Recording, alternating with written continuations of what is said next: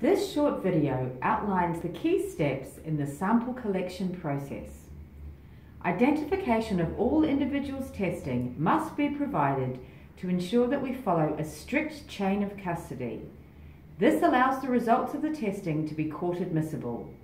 A proper chain of custody will allow us to follow the samples throughout the entire testing process.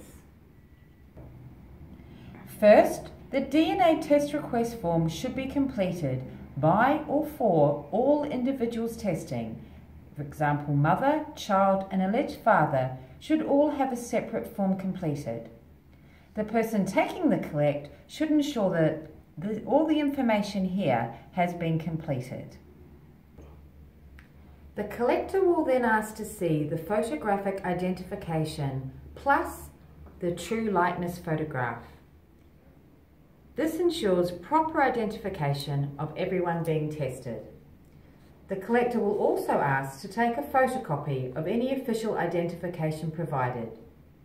The individuals tested will sign the true likeness photo along with the collector. Secondly, the consent and payment form should be completed. Again, this form must be completed by all individuals testing.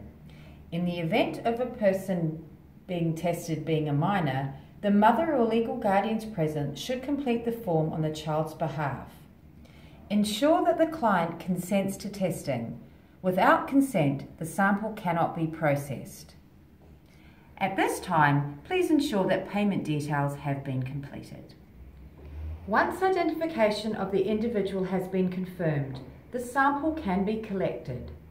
The labels provided for the sample should be completed and countersigned. That is, the client and the collector should sign that the details are correct, in readiness for application after the sample has been taken. The sample is collected by placing the swab inside the mouth and wiping inside the cheek for approximately 15 seconds. This is then repeated with the second swab.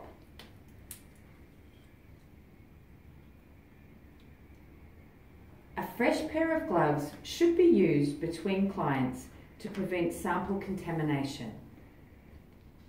Once the sample has been collected, the prepared labels should be placed around the top of the sample tubes to form a tamper-proof seal.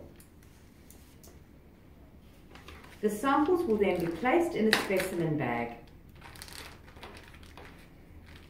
At this point, check your paperwork and complete any outstanding sections.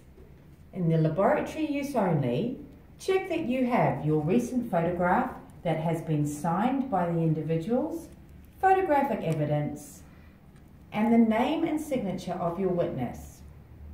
Check that the test requested is also indicated, and please ensure that you filled out the collection details, where it was collected, the date and time, and who collected the sample, along with their signature.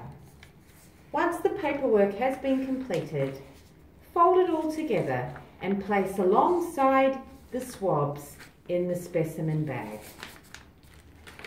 The specimen bag will then be placed into a sealed envelope before being couriered to our laboratory in Auckland for testing.